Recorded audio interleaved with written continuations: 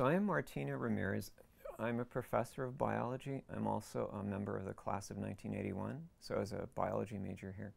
I came back in 1999, and I've also been director of the Office of Undergraduate Research, and currently I'm special assistant to the provost for technology enhanced learning.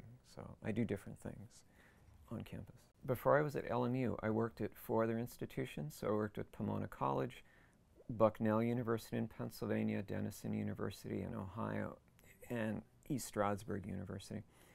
And then I came back in '99. So I came back because I missed the Jesuit Ignatian sort of atmosphere. Well, I work on spiders, and that's the thing that most people sort of find different.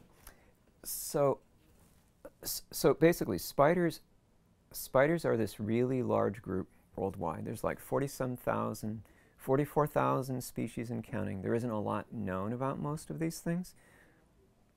But keep in mind, when I went to graduate school, I studied elephant seals. So my goal in life was to be a marine mammal biologist. And the only reason I switched is when I was here at LMU, I was in the LMU honors program.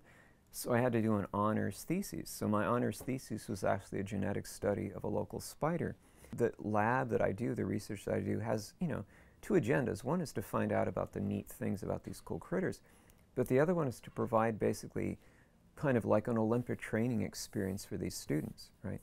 Especially women and students from underrepresented groups, because basically my attitude is I have 4 years to get them ready for like the Olympics of life, So we study 3 things basically. One is we looked at mating patterns of female spiders, okay? The second thing that we do is we look at the impact of pollutants on these spiders' health, because obviously we live in Southern California, there's air pollution, there's pollution in the groundwater and all that kind of stuff. So the point is those things are probably making it into spiders' diets. LMU is a really nice blend of things. It's not a really small place. We play Division I basketball, 5,000 to 6,000 undergrads, plus master's programs, things like that.